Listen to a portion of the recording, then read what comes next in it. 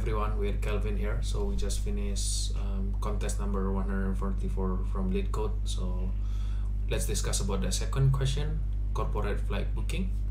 So this question, they give n number of flight from 1 to n, and they giving us bookings for, with three variable I, j, and k. So I and j means like from flight I until flight number j, we want to book k number of seat.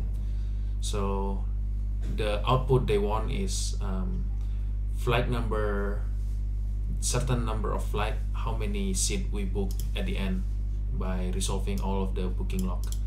So here's the example input. So here seat number one, flight number 1 until flight number 2, we buy 10 seat, and flight number 2 until flight number 3, we buy 20 seat. And the third one, flight number 2 until flight number 5, we buy 25 seats. So this means flight number 2, 3, 4, and 5, we buy 25 seats for each. And the output here is flight number 1, total ticket, flight number 2, 3, 4, and 5.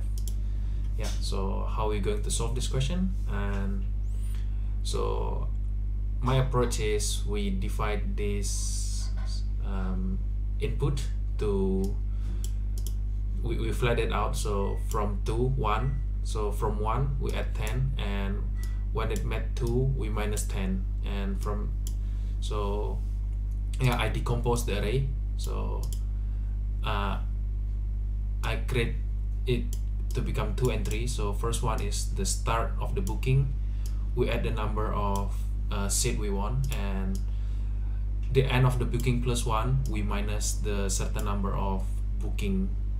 So it means like let's say we already finished index 2, it means from index 3 we minus the 10. So and then we sort the entire array. So we sort by the flight number. So we start from the smallest flight number, like so the output here, it will be something like let's bring it out here. So 1, 2, 10, 2, 3, 20, 2, 5, 25. So the output will be like at number 1 we add 10, at number 2 we add 20, and at number 2 we add another 25, and then at number 3, these 3's come from 2 plus 1, we minus 10, at number 4 we minus 20, and at number 6 we minus 25. And after it's sorted, we just kind of loop it through and then adjust it to each of the index, like yeah. So when we loop it through, like we got a 10, we got a 20, we got a 25, and let's say here it already met index 3, it means index 2 already being resolved, right? So we do know like index 2 is the total of here, 10 plus 20 plus 25, and index 3 is basically after we finish all the index 3, it means we already at index 4. So this 55 minus 10, so index 3 output is 55 minus 10, 45, and index 4 is minus another 20, 25, and then index 5 we minus another in index 5 we got it from here, so it's still another 25 until index 6. But index 6, since it's not in the output of flag number, like we only have 5 flag numbers, so we can ignore the 6 at the last. Yeah, basically that's all